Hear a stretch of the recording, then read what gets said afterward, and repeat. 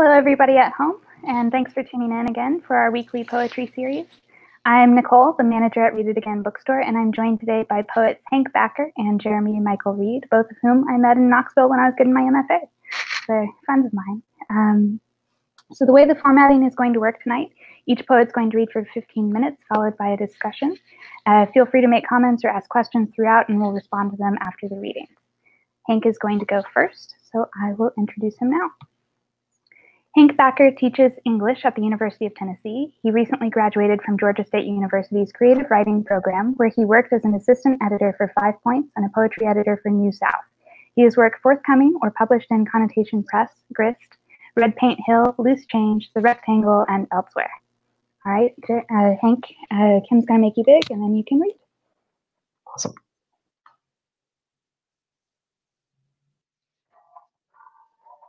All right. Hey, guys. I'm just going to read a couple newer poems. This first one is not so new.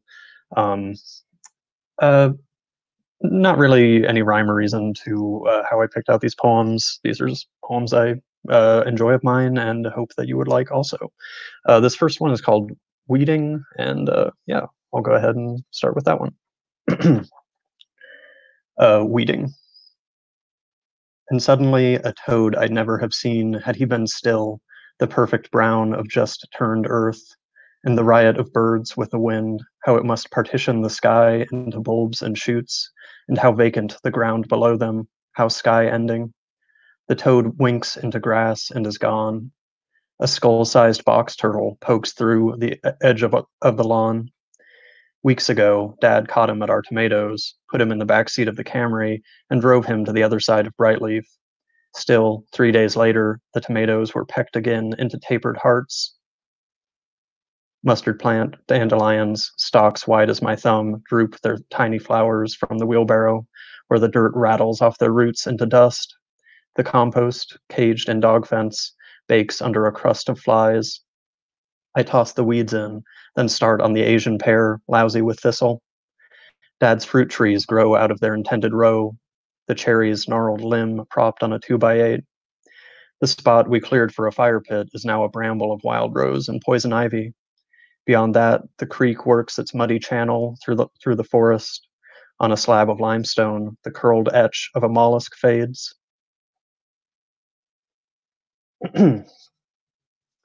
Okay, that was my first one. The second one is called Sweeping. While you're teaching, I sweep. Wonder what all this grit is anyway. Flakes of leaf, sand from who knows where, earth surging through the linoleum. I prefer what I can identify. The cricket's crumpled iridescence, more fur than is left on our dog, your hair roping together clods of dust. A process more satisfying than its result. The swish, the rake, our chaos neatly piled, perfecting the dustpan's angle, exit the week's debris. Yesterday, your class learned the hecatoncheires turned to trees after the Olympians won, their 100 hands hardened into knots, ichor dulled the sap. I'm leaning on my broom when you enter with a spent hey. You shuffle to the couch and collapse under 50 student papers. I open a window while you scrawl an essay scarlet. A redbud blossom sails in, coughs its pollen onto the tile, and you rest your pen to watch the old gods sweep a cloudless sky. Okay, just have to decide which poem I wanted to read next. I guess I'll do Late Spring. This is a very new poem, actually almost still in process. So bear with me for this one. First time I've read it. Late Spring. Where the lawn edges the woods, a log is lined with turkey tail, those cresting waves of rot, while a bearded mushroom blooms colorless within, centipedes darting like fish in a coral reef. Nature abhors a vacuum, growth its only constant. A goldfish fills his bowl, perplexed by the water, the knotfish. Behind a mower, I duck the sprawl of cherry limbs and spot a crumpled sparrow singing a trail of ants. You told me to get rid of it last week. Trimmings strew the lawn where lizards glint and robins arc above the grubs, suddenly naked, wriggling for the weeds. I kill the motor and lean on the willow by the pond. This morning you shook me awake. There's a deer in the pond. You tugged me to the spot, and I stared at the mist, the damsel flies, until finally I saw first her nose, then mouth, agape and offering no answers, just inches below the water's surface, sliced open by morning sun, her legs folded 2 feet from shore. We watched a winch and a net trawl her to the bed of a truck. I gripped your shoulder as her eyes emerged, the nothing of her stomach yawning at us. You shrugged me off, favoring the willow's rough skin. How did we miss her for 2 weeks? How many times did I spot her walking and settle that she was silt, a too-white carp, a skeleton of pond scum? The pond is skimmed with clouds, coral in the sunset, my palm too long on the grass, a maze of creases. Under the mower's roar, I barely hear the bullfrogs croak.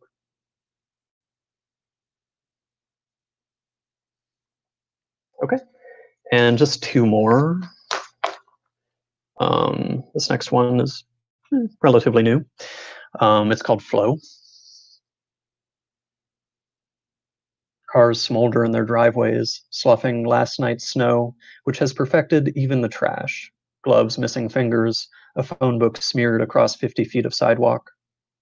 And I want winter all at once, a great blue flow to buckle skyscrapers like the one wave that ends New York in disaster movies, everyone waiting for the bus, now waiting to be excavated. When I was 8, I froze my toys in Mom's wine glasses. Shards littered the freezer, but on the frosted stems stood the battles dictated by the ice age of my imagination. Legos at each other's throats, plastic robots, my favorite Hot Wheels mid-skid. Mom didn't get it, and I watched from my room as they melted in the backyard, my framed chaos, my unshakable snow globes. You can't make these things last, she never told me. On their bed of ice, my toys looked in wrong directions, like fish at the supermarket. And this last poem is most definitely in honor of Nicole. It's called Minotaur, and it's it's a very old poem. But I know Nicole also wrote about Minotaurs, and I thought we might have a cool conversation about our Minotaur poems. The Minotaur wanted 72 virgins a year, who were all relieved it was his bottom half that was human. As his bovine teeth made mush from supple flesh, he considered his mother, legs splayed inside a wooden cow, making moo sounds. Minos was less surprised than you'd think, a white bull tingling in his periphery, his mother, God. When he asked Daedalus what it all meant, his architect just muttered, designed a maze in mud, dreamt of waxy wings. But we all breathed a collective sigh of relief when Theseus ran the beast through with bronze, because honestly, we were running out of virgins, an embarrassing thing to be out of, like when your neighbor comes over half-dressed and asks for ice, and you don't have any, and he says, who doesn't have any ice? All you have to do is keep water cold in a little tray. And you say, well, you try sticking your daughters inside of a little tray. And he says, what? And you say, oh, sorry, I thought we were talking about virgins. Thanks, guys.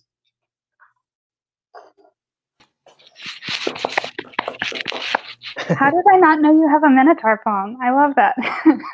It's just so old. I wrote it when I was in an undergrad. So it was great. I enjoyed it a lot. It had a lot of good humor. And I love your images and the other ones. Like you have a lot of really still and beautiful images. Okay. Well, Jeremy's up. So Jeremy Michael Reed holds a Ph.D. in English and Creative Writing from the University of Tennessee, where he was the editor-in-chief of Grist, the Journal of the Literary Arts, and assistant to Joy Harjo, who has now gotten her second term as poet laureate of the United States. His poems and essays are published or forthcoming in Still, the Journal, Valparaiso Poetry Review, Western Humanities Review, and elsewhere. He's an associate editor for Sundress Publications and assistant professor of English for Westminster College in Fulton, Missouri. Okay, Jeremy, you're up. Hi, thanks everybody for being here. It's really great to be able to read even from my house. And thank you to Hank and Nicole for inviting me. I often write poems while thinking about the places that I live. And so I have kind of 3 stacks of things that I'm working on right now, and I'm going to read a little selection from each of the places. So my first place is East Tennessee, where I went and got my PhD, but also where my family lived from the 1700s to the 1930s. So this first poem is called Hand Stitched. The sky was apricots, the moon a sliver. Buckeyes on ground, apples above. You smell the poem before you see it. A blurred-edged memory becomes clear. Fruit under feet, groundhog dirt, sun, the sky, apricots, the moon, silver. All is remembering. Orchards, warm dirt, a rough hand, the wind. You smell the poem, you see it. Words fall forward over memory. Say, carry what you have, stay with it. The sky was apricots, the moon a sliver. Words breathe, build, spell, hold this text stitched with cotton.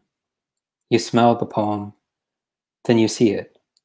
My grandfather's hand hanging down, holding mine, my elbow loose, swinging. The sky was apricots, the moon a sliver. Smell the poem, see it. This next one is thinking about my grandmother. So when you hear the name Geneva, that's her. Listening. The cabin her aunt owned in Gatlinburg was outside the city near the mountains, and we must be driving past where it stood when Geneva remembers. She and her mother standing on rocks in the river, watching water snakes even though her mother feared them, feeling water in shoes, the hardwood forest still smaller then than it is today. The 2 of us are on vacation, driving through the Smokies, and she's speaking to me as I sit silently beside her in the back seat.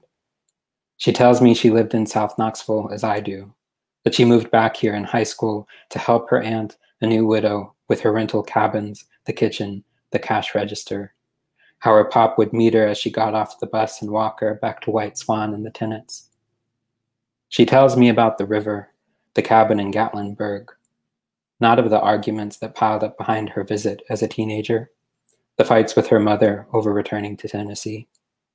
She doesn't tell me about leaving my grandfather in Michigan, what it felt like, her desire to graduate early, to marry him, about her mother's disapproval, attempts to make Tennessee home. Instead, she simply tells me about her mother standing in the river, surrounded by her fears, hearing her teenagers discussed for her current situation. She emphasizes the rocks, the stepping across, the standing still, and the sound of water lapping at their feet. She cannot say it was important. She cannot say, in as many words, all fears of loss came true, even if more remained. Perhaps as they stood, the boy rode the train from Michigan to take her back, to marry, have children, grandchildren, build a house, plant an orchard in the backyard, all to pull off to the side of the road, waiting for breath. She cannot say she didn't know then what actions allow a life without knowing it. She cannot say she feels surprise at thankfulness she forgot she owed even for the grief it gave. Instead, she's in Tennessee, trying to place in words an image of her mother in a river, afraid but quiet, listening. And then this next one is about that grandfather. Dear Joseph, sometimes I wonder where you are now, or what it would be to have you here. Hello. No need for repetition. You always heard, no matter where we were. The trailer, the arbor, the pasture, home. Now, following out your voice is what I do, what I try. Take my hand. Lead me to the backfield where deer appear. Lead me to the grapevines, even if they're sour, to the buckeyes, even if the fruit under husk is green. Take my shoulder. the back of my neck by fingertip. We'll lead each other through time, through rain, through death, through age, through my body becoming your body, my hands becoming your hands, wide bone splay, rough finger pad, sun. We'll move the concrete blocks from the garden together, create a new kind of structure, say hello from here. So then the next, oh, thanks. Then the next place, I'm only gonna read one from this place, but it's my hometown. Hey, Amanda, in rural Michigan. And it's from my dissertation project, which is about how my hometown thinks about itself in relation to race and to whiteness. And this poem, most of the poems from that project haven't been published, but I wanted to bring one and bring that place into the mix tonight. So this one is set up in the form of analogies, if you remember that from high school English classes. So this is a sonnet in analogies. It's called Border Breaking. History is to poetry, as archive is to longing. Conversation is to narrative, as cicada hum is to bird fight. Cicada hum is to gathering, as archive is to paper flight. History is to conversation, as bird fight is to song. Death is to an escaped county, as love is to sent along. The next house is to another country, as distance is to sight. Front door gone is to border breaking, as bulb is to firelight. Narrative is to gathering, as love is to front door gone. Another country is to death, as the next house is to poetry. Gathering is to firelight, as border breaking is to love. Parenthood is to heart muscle, as no law is to leave. Hiding is to train car, as wind gust is to dove. Dove is to heart muscle, as parenthood is to leave. Border breaking is to firelight, as the next house is to hum.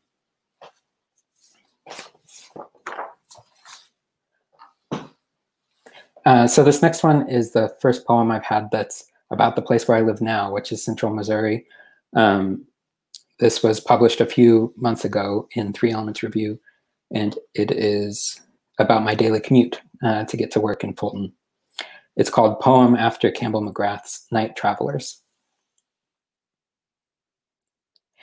Each evening, my car up the state highway's hill reminds me of a carriage, a line of carriages, and exactly, yes, this place, Central Missouri, splitting from each other like a line of ants in the pink glow of late day sun as stars awake. In this dusk, I remember how these carriages, the old and the new, scour paths in the hillsides, scars along the earth's waistline. I'm reminded of wheat fields, combines, quonsets, and kin, while I'm reminded of ash borer. I'm reminded how crops grow in abundance here, waving from the buffeting air I send, and how these are not the plants who call this region home.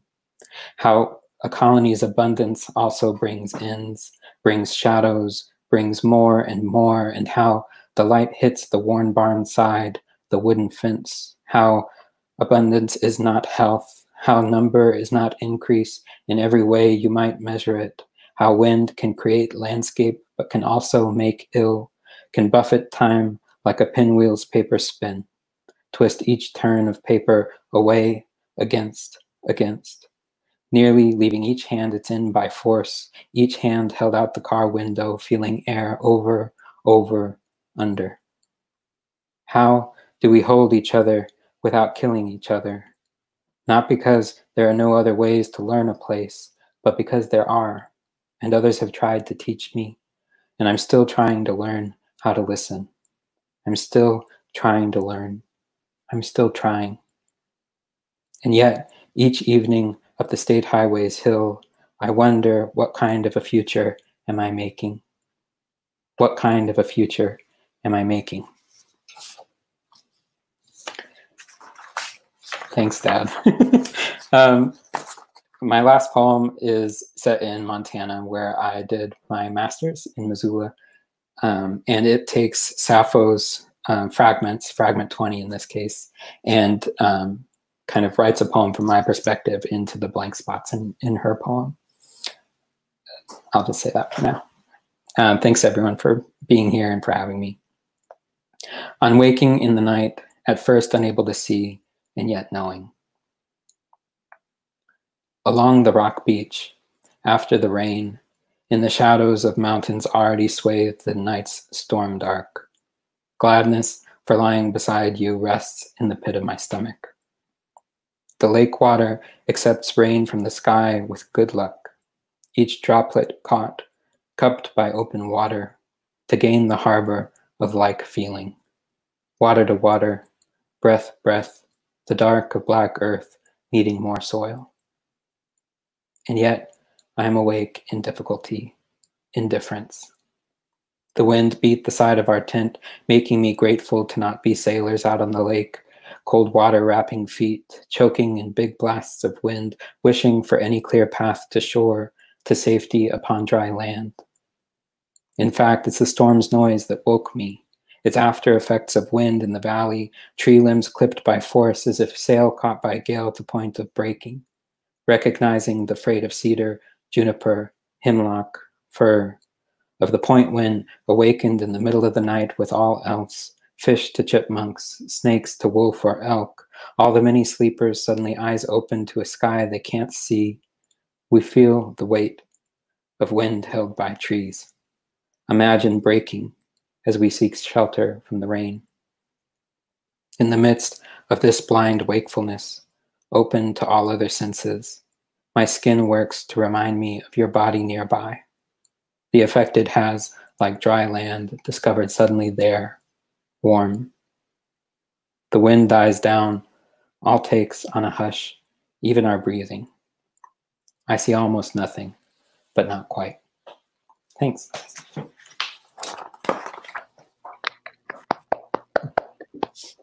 That was great. I enjoyed getting to hear some of the ones that I heard in workshop before. It was fun. Okay, we can open it up now again for a discussion. And I think I saw a question already from Katie. Yes. So she says, there are images and actions in each of your poems that are ordinary, like grading papers or driving to Gatlinburg. Can you all talk about the role of dailiness and the mundane in your work? Well, the grading papers was me, I guess. And yeah, I mean, Marie Howe, I think, does it best in What the Living Do.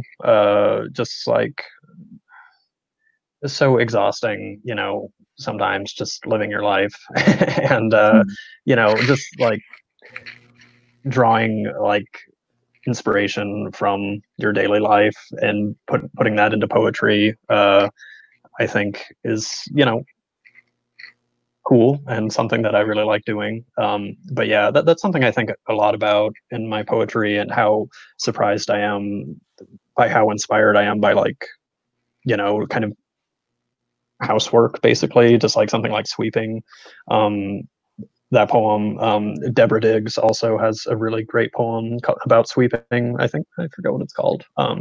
But anyway, it opens her collection, Rough Music, and I definitely recommend checking that out. It's one of my favorite poems, and yeah, it seriously just starts with a broom and her sweeping. But yeah, I think there's so much poetic richness in the quotidian or the everyday. Yeah, I all my friends who have known me a really long time kind of make fun of me for writing about similar things all the time. I mean, and usually it's, I was talking with my friend Nick on the phone a year or two ago, and he was asking me how the end of grad school was going, and I was trying to describe what I was talking about, not really getting to what I was saying, and he kind of pushed me on it, and then at some point I said, I mean, you know, it's about memory, and he jumped in and said, oh, right, like the M word, the thing you always write about. And so I think that one of the things, even though I write about a bunch of different places, one of the things that kind of connects across them is the way that memory and history show up in the kind of daily minute actions that people take, and the ways their bodies move in space, or the ways that they act and live in a place in the same way that previous generations did, or the ways they deviate from that. And I'm really interested in the ways that, like, I don't know, we've learned how to act in, even down to those small, minute things that we do on the daily, you know, and the ways that we unlearn those things too. I will say, Jeremy, when I was reading your poem about driving and thinking of carriages, I was like, wow, that's a real Jeremy move. Yeah, right. So thanks for that question, Katie. That's a good question. Yeah. I have a question for Hank that's somewhat related to that one. So I was sitting down trying to figure out what poems I would bring, and I ended up thinking about place. And then when I was looking at your poems, the place that kept coming up with different kinds of home. And so I wondered, like, how would you describe your speaker's relationship to home in your work? And that might change across different poems, because I know there were different homes in there, but it's interesting the way that the home was so central to so many of those. Yeah. Yeah, some of the poems, and actually that's kind of something I'm struggling with as I'm revising some poems, is that, like, I want to write about my life as a married person now, but I have poems that are about this house where I'm currently, that it's my parents' house, and so I don't know, like, I have to like act like I'm the man of the house or something, and it's like I'm struggling with my relationship and like how to like describe my relationship in terms of place. So like I want to write poems as an adult person, but I'm like really inspired by places where I was when I was a kid, or where I'm just living now and doing yard work or whatever. So yeah, that's an interesting question. And yeah, you can definitely tell, or at least I can tell when I'm reading my poems, like, oh, this is a poem where I'm with my wife, and so yeah, a lot of it is about relationship, and yeah, I need to kind of strike that balance as I'm working on my own collection and thinking about relationship and home, and what I want to do with my poetry. So are you guys both working on collections right now? Definitely, yeah. I need to get a book together. It's been pretty long in the making. Yeah, I am. I mean, I keep moving, so then I have to start a new idea, new stack of stuff. Is it challenging to piece together or to weed out which ones that you want to put in the collection, or to strike a common theme throughout it? Like, do you want to talk about how you're piecing them together? Are you writing the poems specifically for the collection, or are you taking what you have and trying to put them together? That's a good question. I guess some poems I'm like trying to massage a bit and fit into like what I want it to do, but most of it is just like I have a bunch of poetry and I need to kind of make them talk to each other and organize them. So yeah. One of the things that I really enjoy doing, so whenever I move to a new place, I try to learn as much as I can about that place.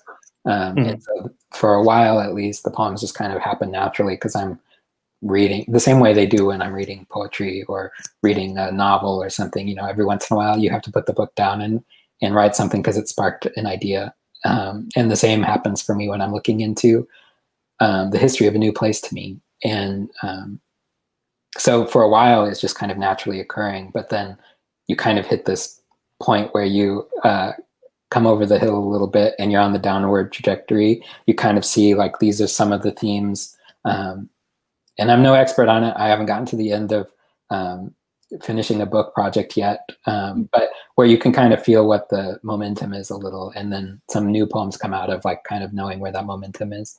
For sure.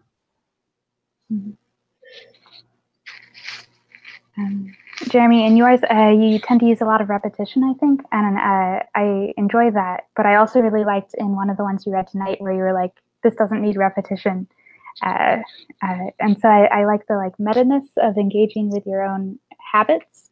How do you tend to use repetition, or do you want to talk about that? Yeah, I think it's related to what I was saying earlier about thinking about history and memory showing up in the kind of like daily minute things that we do in our lives. And I think that's true in how we speak too.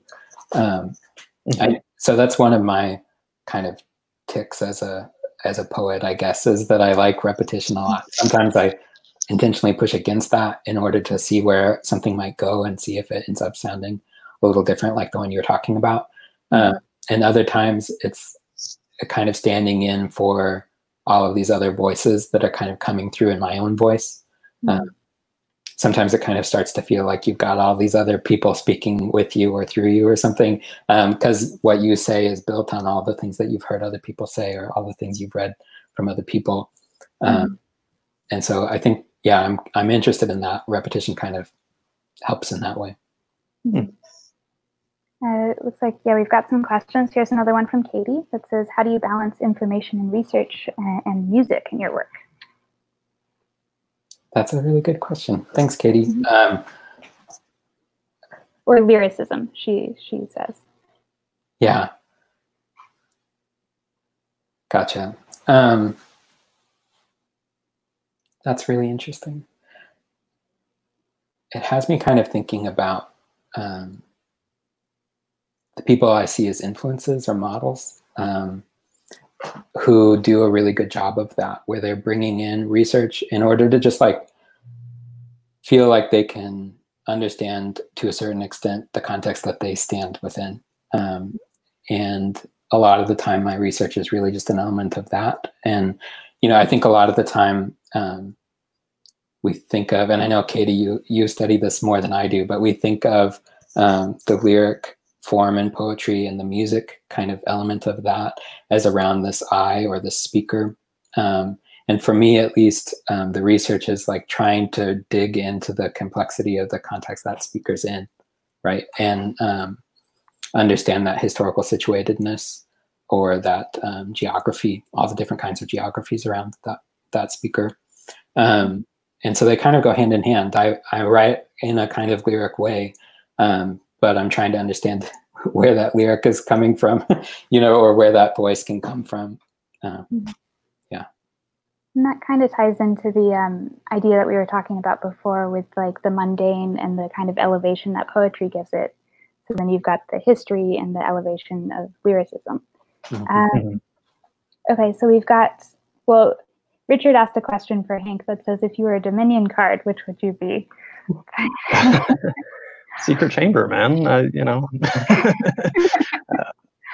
I do have a question for Jeremy that kind of relates to what he was just talking about. So in listening, I feel like you somehow make the speaker of the poem invisible, which is really interesting. You know, like you're sitting in the back of a car listening to your grandma, who I didn't realize was your grandma when I read the poem. But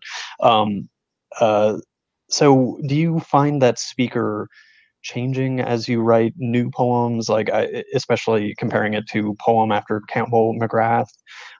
It seems like the poet, or the speaker rather, is like asking the natural world for sort of like help, basically. Like I was interested in those two poems, how they used the natural world and how the speaker interacted with the natural world. Like in listening, you know, it's snakes and a river and kind of fear. And in Poem After Campbell McGrath, like the speaker's like very pronounced and like almost begging the world to answer his questions about it. So do you see your speaker changing in relationship to the natural world, I guess, as you, because I'm guessing Poem After Campbell McGrath is a newer poem because it's about Missouri. Right. Yeah, it is. So I'm going to flip this question back at you in a second, because my other question for you, yeah, I know. My other question for you was about how you understand the non-human elements in your work too. Okay. Yeah, and I'll just leave it at that for now. Okay, so to answer and give you a minute to think about your answer to the, yeah, it's interesting to think about my speaker as a little invisible in some of the poems. And I think I I understand that and see that too. I think that's part of where I am trying to grow into as a writer right now, is to make that person a little bit more present. In terms of the question that Katie had, into digging into the context of that I, like, you still need the I. You still need to own up to who that is, and all of the kind of different, oh, thanks, Katie. All of the different specific ways that that person has of existing, right? So if you're too invisible, then you're, even while you're bringing it into the poem, you might not be recognizing fully that, like in my case, you're a guy and, you know, a cis and a hetero guy who's white and exists in the Midwest, and has all of these different kinds of layers of why they speak the way they speak and why they notice what they notice. And, you know, so I think my poems, and that one in particular too, you know, is thinking about what's my role here? Am I a you know, colonial carriage in a way myself? What are the ethical questions that go along with my driving on this road, or owning a house, you know, that is on land that was unceded? You know, there's a lot of kind of questions to ask with a body like mine. So I'm kind of interested in bringing that in more. And I think that's true for the landscapes too, to a certain extent. Like, if there are voices that are speaking through my voice in the way that I talk, there are also a lot of different people that have existed on the same place, or the places I drive by, or the places I work or live. And, you know, I have to kind of think about their presences too. Yeah. Yeah. So, but your poems, I think, are, like I said, interested in home, but another element that I noticed in almost every poem was some kind of non-human element, whether it was a deer in the lake or the toad, or we can get to the myths in a second, but, you know, there were all of these animals and, you know, things that were around in the space with you as the speaker. How do you see the non-human element in your stuff? Well, I just wanted to say, like, I didn't mean an invisible speaker as a bad thing. As someone who kind of struggles with, like, you know, having too much of myself in my poems, I think I was kind of jealous as reading your poetry and being like, man, I can't even see the speaker in, like, these conversation, the imagined conversation, you know, because it's really just a monologue listening, like your grandmother is kind of talking the whole time and you're kind of thinking, like, this is what she isn't saying. So I guess the speaker is kind of in there in that way, but, you know, I really appreciated how the speaker, like, didn't intrude on what your grandmother had to say, and that really powerful memory with your mother. And basically, as for my own poetry and the non-human elements, with a poem like Weeding, you know, I'm just like, I'm doing yard work and there's a toad, like, you know, there was an actual toad, and you know, like, I'm not that creative. I just, you know, I see what's around me, and you know, whatever kind of fits the voice of the poem and gets, you know, carries that enthusiasm and excitement or whatever is what works. So, you know, some of it is of course fabricated. But no, there was really a dead deer in our pond too. That's all real. So it's basically just I'm a newspaper reporter, Jeremy. That's that's the sad fact.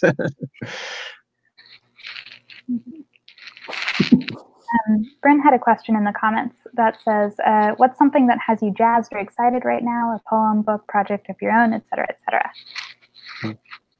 You want to take this one first? No, maybe you should take it first. I can't think of anything really. Well, one of the things that has me jazzed and excited right now are all of these at-home readings, where they're not, they're from everyone's homes, I guess, but I can watch them from my home. And I really enjoyed the ones that you've been putting on, and I've been kind of catching up on some of the other ones that have been happening. There's so many good books out in the world right now that we aren't getting to see. Thanks, Alicia. We aren't getting to see in bookstores, unfortunately, in person, but that we get to see online. So a few like recent books that have come out that are really inspiring to me. Me too. One for sure is Katie Condon's book, and I know she read with you all, but Praying Naked is an incredible book. Yeah. Here's my copy. Yeah. And another one of, I mean, so many of the readers you've had on have been really great. Julia Dasbach's Don't Touch the Bombs is incredible. Luisa Marjan's book is really great too, in terms of things that are really recent. Those are some of the things I've been reading lately.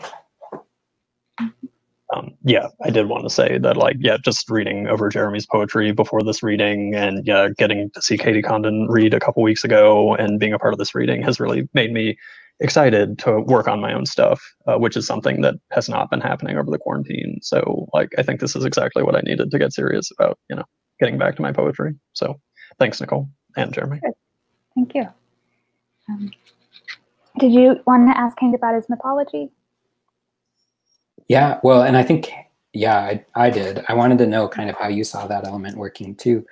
Caroline actually just asked a question about that, so maybe we'll use her.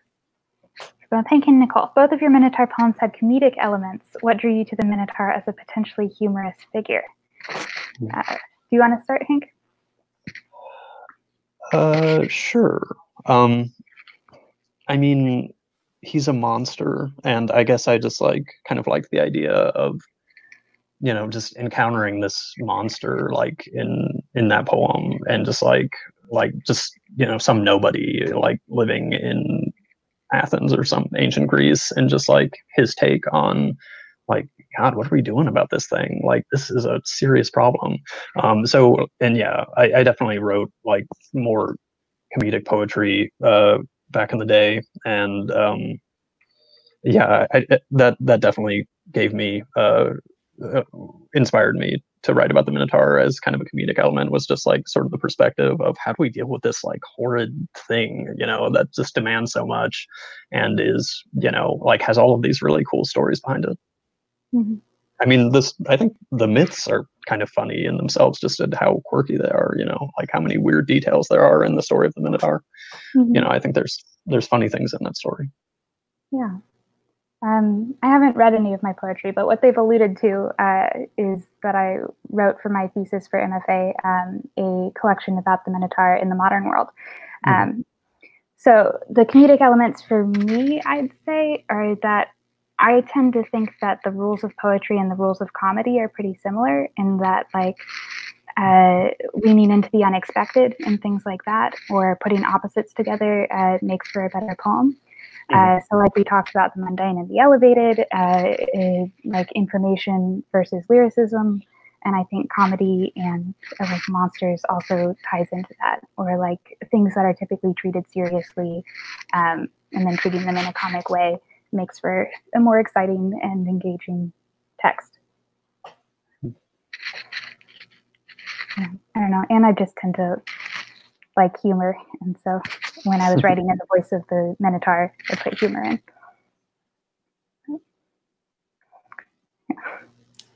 I have another question for Jeremy. Involving form, border breaking is a perfect Petrarchan sonnet. When you look at it on the page, I didn't know about the whole analogy thing when I was looking at it on the page, but on the page it's 14 lines. It rhymes almost perfectly in a Petrarchan scheme, and your poem Hand Stitched is a villanelle. And as I was reading it, it has a epigraph, you know, saying to Nikki, or after Nikki Finney, I believe. But it really reminded me of Bishop's One Art, and I was wondering if you had that excellent villanelle in mind. And just to finish my question, the similarities that your poem has with Bishop's One Art is like a heavy use of second person. It reflects back on the creation of the poem, and it moves from the general to the personal, which are all three things Bishop does in One Art as well. Thanks for reading that so closely, Hank. Oh, sure. I think of form, I mean, in part because I am interested in repetition already. And so when I notice in a draft that's coming out, you know, that there are some elements of that in there, I might try out a form that seems it's like leading that way, to give it a little bit of structure. And so I don't just end up kind of like repeating myself over and over again, but that it can head somewhere. And I don't know if I was thinking about one art in particular, beyond the fact that like every time I sit down to do a villanelle, I kind of think about one art. Yeah. You know, there are times where I'll think about like, what is a villanelle again? And like one art is what I'll Google, right? And you can read through really carefully and it pops right back into your mind.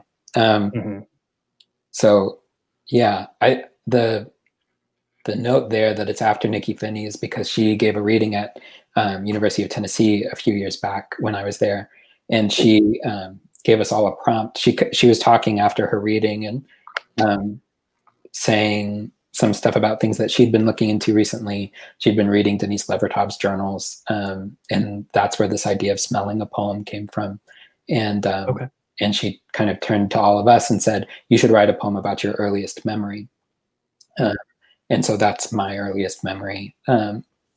And yeah, I just was kind of looking for a form to put in these kind of fragmented images that I had from when I was really young, so that they could build on each other. And a villanelle is great for that. Yeah.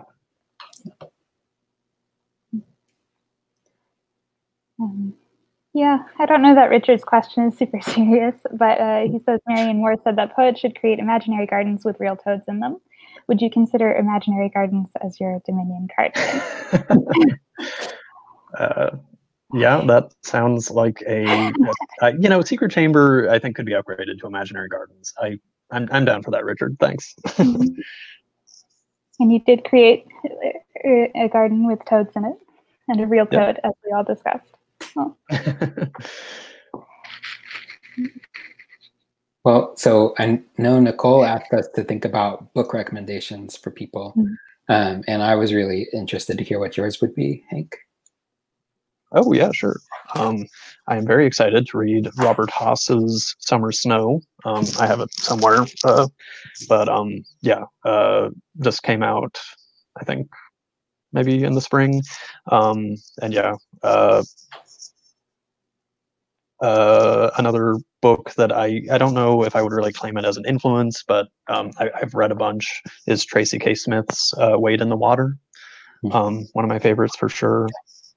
And these next poets are definitely all inspirations and people I would say like had a direct influence on my work. Deborah Diggs, I already mentioned her actually, with the poem about sweeping, is, you know, I basically just stole that idea from her. But yeah, Deborah Diggs's Rough Music is great, and definitely an influence. Beth Gillis was one of my teachers at GSU, and her collection Sky Blue Enough to Drink is one of my favorites from her. And yeah, she's a great poet and a great teacher. And Carol Muskie Dukes is another poet that I think, like, I really learned about the importance of stanzas from her. Like, she writes most of her poems in quatrains, and like I never even touched a quatrain before I encountered Muskie Dukes. Like, my stanzas were always just kind of like, you know, whatever they were shaped like. But after I read her work and kind of realized the power that the stanza had on her poetry, I like started organizing my own poetry in quatrains or tercets or whatever, and I definitely felt a difference. What about you, Jeremy? Yeah, I was thinking about well, so in terms of teachers, Joy Harjo is really important for me, and her most recent book is An American Sunrise. It's really a great book, and I'm really excited she gets a second year as poet laureate, so that she can keep working on her mapping project. Yeah, so when I was thinking about book recommendations and books that have just been really important to me in the last year, I guess, I was thinking about how when we talk about influences, I don't always hear people talk about the influence that the work they've edited has on them, but being editor of Grist was really important to me, and I encountered a lot of work there for the first time that has really stuck with me, especially as some of those writers have gone on to write their first books. And so a few that I was thinking about that are just really important to me, Caleb Ray Condrilli's What Runs Over, from Yes Yes. That's an incredible book. And their second book, All the Gay Saints, comes out next week. I'm really excited to read it. Tiana Clark, who you had on here last week, I Can't Talk About the Trees Without the Blood is incredible, and I teach poems by her in my classes. Julia Bosma's Midden won the Poets Out Loud prize a few years back, and it's just incredible. It's kind of a documentary poetry, interested in historical research, but also that lyric eye that Katie was asking about. And she lives in rural Maine and is talking about the history there. And then Lindsay Alexander, Rodeo in Reverse, is just such an incredible book in terms of tone and point of view and all of the different things that it brings into the world of that book. She's really incredible. So those were a few that I had in mind. And then, yeah, all the people that you've had on here, Nicole, have been great. Edgar and Connor and Louisa and Julia, they're all really important poets to me too. And I know we definitely have some of the ones that you've mentioned currently in the store. Like we have American Sunrise, and we've got Rodeo in Reverse, and then Tiana Clark's and Katie Condon's. So we definitely already have a few, because I also met Lindsay Alexander when we were in Tennessee, and that is a very good collection. I enjoyed it a lot. Yeah. Do you guys have more questions for each other, or? I kind of had. We only have like 9 minutes, but. Yeah, I had one. So we were kind of asked to think about craft, and I wondered, Hank. I was asked this question the other day by a student, and I was still thinking about what a good answer would be later. And I wondered what you think about this. But what's your writing process like, or how would you describe it, kind of generally? But what's it been like since all of the kind of quarantine or stay-at-home orders have been in place? Or how would you like approach answering that question from a student, like a beginning writer who's interested in writing but is trying to figure out how to do that from home now? Well, the quarantine thing would yeah, that would be another layer that I'm kind of unprepared to answer, because, you know, I haven't done any writing really during the quarantine, and like my life is sort of unchanged by the quarantine, just because I kind of like to stay inside anyway.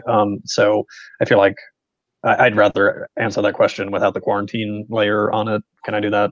Yeah. Okay. Which is just, take a hike, man. Like, go for a drive and just see what happens. And, like that's how almost all of my poems start, with just some interesting thing that happened to me while I was driving around, hiking, whatever. And, something from the natural world that really got me excited, and something that sparked some language. And then the poem just kind of grows organically from there. So yeah, do some weeding, do some sweeping, and the poetry will come. How did you answer the question, Jeremy? I mean, from what I remember of what I said, that moment when a student asks you something and you kind of respond, and then afterward you're like, what did I really say? But I mean, what I told them was to just not worry too much about producing right now. To write when you feel like you want to write, but also make space for all the other things that are new and pressing in this context, and that those are important things too, to just pay attention to what life's like, and stuff will come around eventually. Mm-hmm.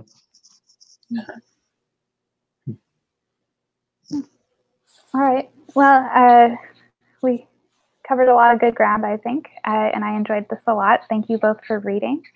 I think we could go ahead and call it a night, but thanks for coming out, everybody, and listening. And you should check out more of their poetry where it's published online, or in the future when it will be, I'm sure. So thank you, everybody, and good night. Thanks, Nicole. Thank you, guys. Bye.